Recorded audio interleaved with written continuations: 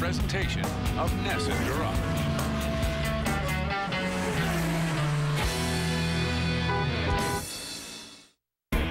This week on Cruisin' New England.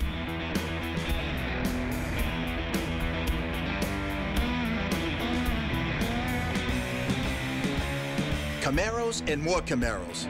Camaros everywhere.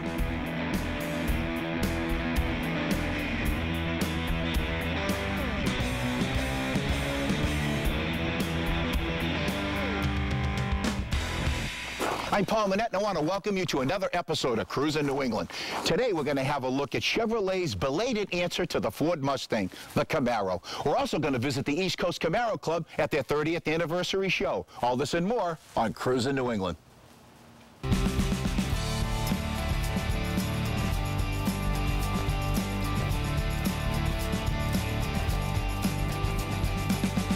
All my life, I've been cruising New England, meeting great people, visiting amazing places, and discovering wonderful classic and custom car collections, nostalgic automobilia, and so much more. Come on and join our adventure. I'm Paul Manette. Let's go cruising.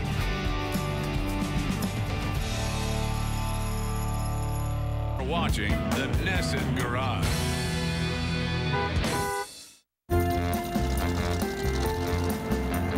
We're back with our special edition on Camaros, and I'm with car collector Bob Martin. Well, right away I can see that you have the first edition of a Camaro, and it's a beautiful pace car. Can you tell me a little bit about why you wanted to purchase this vehicle, and tell us about it? I was always a Camaro person. I actually met the fellows from CamaroPaceCars.com, and they got me addicted into the pace cars. I always loved them, but they're just a beautiful car, and I started collecting pace cars. And this is a 67 pace car, 350. They've approximately 125 still known to exist today. And this is an example that's been all restored. It's a beautiful vehicle. Can you show us under the hood? This is a 350 four-speed car. 1967 was the first year of the 350 engine. It was first introduced in the Camaros. They had ones that were used at the track and the ones sold through the dealer. This was actually a dealer-sold car. Now, did this come other than a 350? They did have 396 versions of them. They are very rare to find the 396 version of them. Okay, now I see you have a convertible. Were they all convertibles? They were all convertibles. So, Bob, the graphics really is what makes this the pace car edition. Correct. The blue bumblebee stripe in the graphics makes it the pace car with the bright blue interior. All the pace cars had the graphics with the blue pinstripe and a nose stripe on them.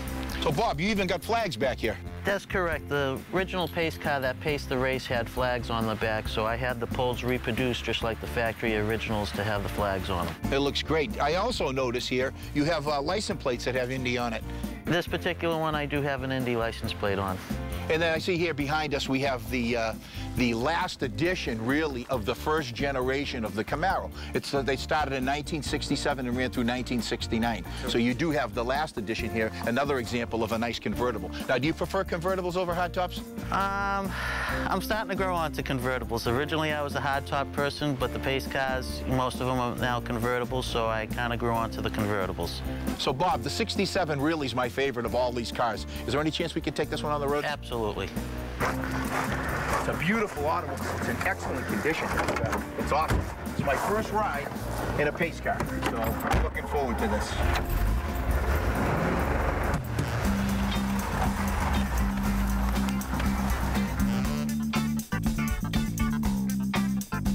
So, Bob, Camaros is not all you collect.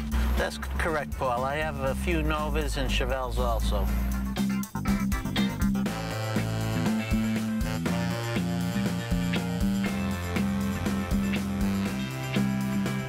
So how many cars total do you have in your collection? To be honest with you, I'm not sure. You're not sure, huh? Are you going to continuously look for more Camaros? Absolutely. Absolutely. Is there anything in particular that you're looking for right now? I would like to collect one of each year pace car, and there's a few that I'm missing.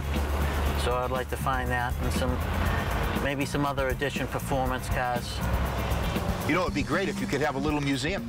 You know, I mean, you having all these pace cars, you know, it'd make a great museum. So you enjoy restoring the cars. Do you actually do any of the work yourself? I do some of the work myself, most of the body work and paint, I sub it all out, but I like doing all the assembly and the mechanical work of the cars. Now, do you have a goal maybe at one time that you may put these all in under one roof? I would love to. So do you actually take them all out for drives, or I mean, it's pretty tough when you have that many vehicles, but I know that you do take them to car shows occasionally. I do take them out for a ride, just even if it's to go around the block. It's good for the cars to, you know, be driven a little bit so everything stays moving and working fine. Now, do you belong to clubs or anything? I do. I belong to East Coast Camaro Club, and I also belong to CamaroPaceCars.com. Wow. Now, you know, the East Coast Camaro Club's been around for a long time, and, you know, they do a number of car shows. Do you attend those shows? I do. Now, do you actually compete for awards at these shows? I do not. I just enter them in just to show them to other people. So you don't even go into a category? I don't even go into a category. So what I say, it's almost, it's for the love of the sport, actually. It is the love of the sport. I enjoy cars. It's what keeps me out of trouble. So, Bob, we've seen your first generation of the Camaro, and later on we're going to see some of the newer generations, and we're also going to have a look at a lot of the pace cars that you've collected, and I'm looking forward to that. A lot more of Cruisin' New England when we come back. We're watching the Nesson Garage.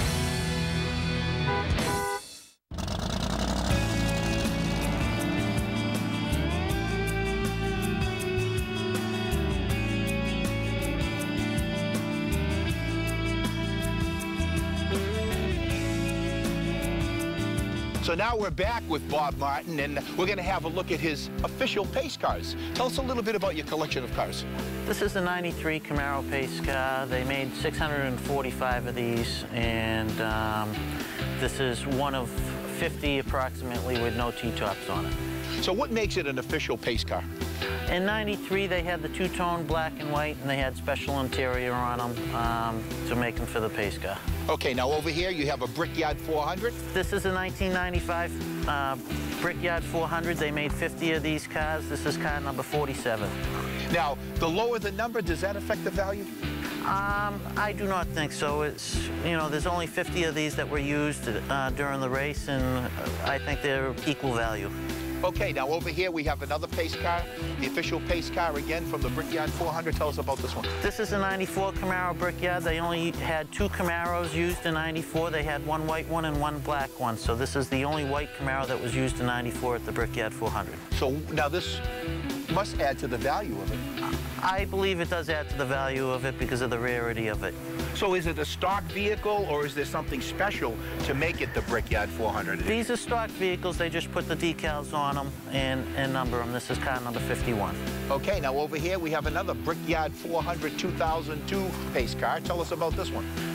2002 Brickyards, they had 56 of them made, and this is car number 56. They had 12 of them that was for central office use, and this is one of the 12 that was made for central office. This was also sent to Burgess Chevrolet that had sent it out to GMMG to have a performance edition done to it. So, Bob, what makes this the performance edition? GMMG actually did some motor work to it, exhaust systems, to up this one is to 475 horsepower. Now, is this a street legal car? It's street legal. It's got emission decals on it. Okay, very good. Now we're going to move up to another Brickyard 400 vehicle, and it's also a 2002 edition. This is also a 2002 edition Brickyard. This is one of 5 6-speeds that they made, and this is also one out of the 12 that was the Copo central office production. So this makes it very rare when you have only, you have 2 of the 12 that were made. Correct. And this is one of 5 6-speeds that were made. Most of your cars are the Brickyard 400. And I guess this is one of the Indianapolis 500 cars you have, and that's also a 2002 edition. That's correct. This is a 2002 Camaro. They used them at the Indy 500. Most of them were sold off after the Indy 500. They did save a few of them and re-decaled them and used them at the Brickyard 400. Bob, those were great examples of the 4th generation Camaro. Now we're going to move along to the 5th generation, which is a beautiful automobile, and I guess this is an Indianapolis 500 pace car. That's correct. This is a 2010. They made 50 of them that were used at the track, and this is car number 11. So this was actually used at the track? This was used at the track during the race, actually before the race. Let's talk about the graphics on this one here. This one here for the 2010 Indy 500, they did the stripes that go all the way across the top, and they put the door decals on them with the Indy pace car emblems on the fenders. Now, this is the only color that it came in? In 2010, this was the only color they came in. So, Bob, can you tell us a little bit about what's under the hood? Absolutely. And these 5th generation Camaros, they use the 6.2 liter LS motor in this car, and it's rated at 400 horse for the automatics. Very simple. This is a 30th anniversary Camaro. They were all white with orange stripes. We can step on to this next one. This was a 35th year anniversary edition. They were all red with the silver stripes on them, with the black edition wheels on them. And these next two are performance editions. This was also a Berger Chevrolet car that was built by GMMG, that was authorized through General Motors. And the next car here we have is a Tom Henry edition, also built by GMMG. This here has motor work and exhaust work done to it that gives it the performance edition. They also changed the wheels and brakes on them. When we come back, we're going to visit the East Coast Camaro Club's 30th anniversary show in New Hampshire. All this and more on Cruisin' New England. You're watching the Nesson Garage.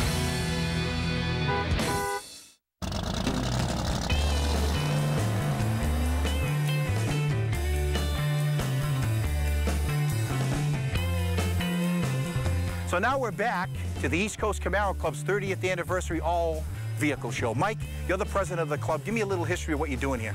Well, we've been putting on shows now. This is our 30th year in a row that we've been putting them on. The club was founded in 1979 by a group of teenagers who wanted something to do in the middle of the summer. So they got together, they all had Camaros, so they said, what better thing to do than to have a Camaro show? Then it was started. It just grew from there, and we've always been a non-profit organization.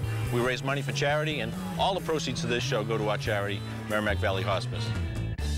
So, Mike, you have a Camaro history display. What is it? We do. This is memorabilia from our first days of the East Coast Camaro Club. We have dash plaques, we have old T-shirts from road trips that we've taken, from club member T-shirts, pictures, photo albums, old newsletters, all kinds of memorabilia of showing the history of the East Coast Camaro Club since 1979 when it was founded. So, Mike, I guess we're going to see 5 generations of the Camaro today. I get a lot of great examples for you to see today, Paul. Well, I'm ready to get going. Let's go see them. I'm here with George Giroux, and he's going to tell us a little bit about his first generation Camaro. Yes, Paul, this is a 1967 RS SS Chevy convertible, one of the late model built in June of 67. So is this an all-stock vehicle here? Yes, it is. It's a matching numbers, original motor transmission, rear end, and the interior. Can we have a look at under the hood? Yeah, we can take a peek if you'd like. Okay, let's have a peek at it. This is the original 350 cubic inch engine, V8 engine. This is the only car in 1967 from Chevy that you could get a 350 in at the time. It's stepped up with a 17-inch for the SS package that they put together with the chrome valve covers. So, George, tell us a little bit about the interior. Bucket seats. It has the console with the gauge package. It's a 2-speed power glide. Like I said, this is the standard interior. It's called Bolero or Lipstick Red at the time. And it has the gauge package. Everything operates. Also has a dealer-installed multiplex unit, which took the AM/F radio and turned it into FM sound. This is in beautiful condition. How many miles do you have on this? Right now it has 91,000 original miles. Great example of a 1967 Camaro. Thanks for showing it to us. You're happy to do it, Paul. Now I'm here with Ken Pill.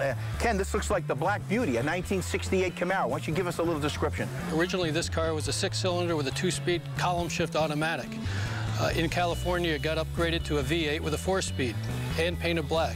The car originally was butternut yellow, so it's kind of come a long way from what it was originally. So this is completely modified. Exactly. Can we have a look at under the hood? Sure. Well, I'll tell you, it doesn't look like a daily driver to me under the hood. Oh, thank you. It's a 350 V8 with a mild cam in it, aftermarket intake, aftermarket carburetor, and a set of Elderbrock headers. Ken, let's have a look at the interior now. Sure. Now, has this been restored? The interior panels itself is original. I've added the aftermarket steering wheel, which was not on this car, and the gauges that are in the console as well. The upholstery is the standard Camaro interior, standard seats, original Tell me a little bit about the hood. They call that the SS hood. It has the inserts for their fake grills. The standard hood on a Camaro would be flat. Is this what we call a resto rod? Yes, people call it a resto mod or even a SS replica. Well, it's a fine example of a modified 68 Camaro. Thanks for sharing it with us today. Thank you. Now I'm here with Michelle Jelly, a girl. We get to talk to a girl here today on Cruisin' New England. A 71 Camaro. Tell us about it. It's a 71 Camaro Sport Coupe. It's got 58,000 original miles. The original interior and its numbers matching. I've done a few little things to it, like a new camshaft, double timing chain, aluminum roller rockers. I just put in HEI. It also has a 4-barrel Harley in it with an Edelbrock intake manifold. Wow, this is no typical girl car here. I just put these new rims on. My hubby bought them for me. Did you say your husband bought that for you? My husband bought me the rims and the center caps, that whole setup there, all 4 of them. Hey guys, Valentine's Day is coming up. You might want to get something for your wife. Okay, let's have a look under the hood now. Yep, I added some K&N filters. The valve covers are actually from my first 71 Camaro. I added a little bit of the chrome pieces, nothing major. Thanks for sharing the car with us. Thank you. A lot more Camaros on Cruisin' New England when we come back. Watching the Nesson Garage.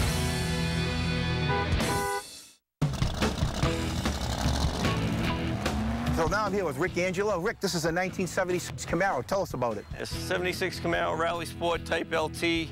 Original paint scheme, but it has been repainted about 10 years ago. And how about the interior? Is that all stock? The interior is all stock, original interior. The only thing, the shifter's been changed. Other than that, it's 100% stock.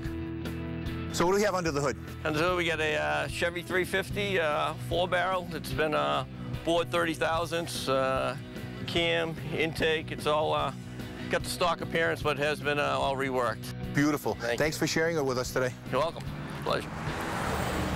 Now I'm here with Dave Dupret. Dave, a 78 Z28. Yes, sir. Boy, looking pretty good here. We'll start right off with the interior.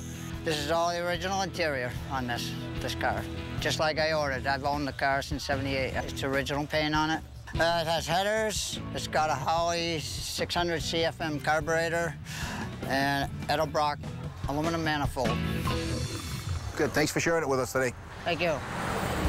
Now I'm here with Louis Naka. You said you have a not-so-perfect Camaro here, but it's pretty nice. It's a 1989. Why don't you tell us about it? Sure. It's a 1989 IROC Z28 convertible. Why is it called an IROC? The IROC is from the International Race of Champions. I guess Chevy, when they started coming out with the third-gen Camaros, later they signed up with IROC to get the name designation. I think they sold a lot more cars when they went to the IROC. The wheels were different, the spoilers were a little different. A little fancy. Yeah. Let's have a look at what you have under the hood. Sure. So what do you have? It's a 305 two-port injected motor. The car's all stock. The only thing that's not stock on the car is the steering wheel. It's an aftermarket steering wheel. The rest of the car is stock. There hasn't been body work done to it. It's original out of the factory. It's got about 140,000 miles on it. Wow. So here's a vehicle that we're looking at here today that's a great entry-level, get into the hobby vehicle. $5,000, and then you go from there. Correct. Thanks for sharing it with us here today. Thank you, Paul. Now I'm here with Jim Keene. Tell us about this pace car that you have here, Jim. Well, it's a little bit rare. It's 18 years old. It's a 1993 Indy 500 pace car Camaro. They built around 350 of these vehicles. Only 150 were coupes. It's what they call in the wrapper, meaning it's the same way it was delivered to the dealer off the truck. So this is not a driver. This is a showpiece only.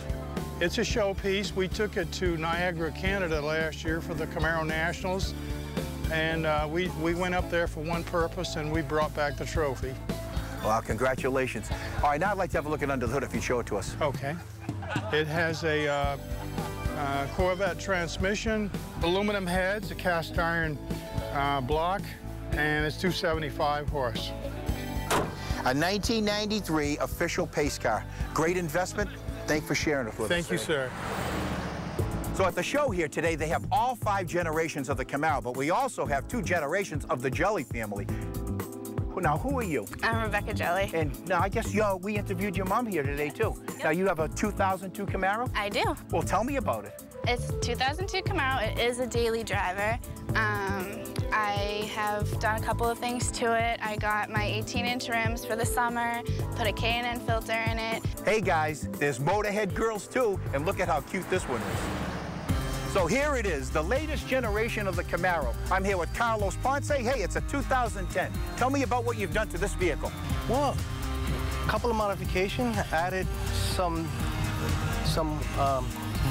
bumpers, gills, trying to bring a little bit of the 1969 DNA into a 2010 Camaro. Well, tell us about the Camaro itself. Now, let's talk about the front hood. Well, the front hood, we added some vents. Paul, let me show you under the hood.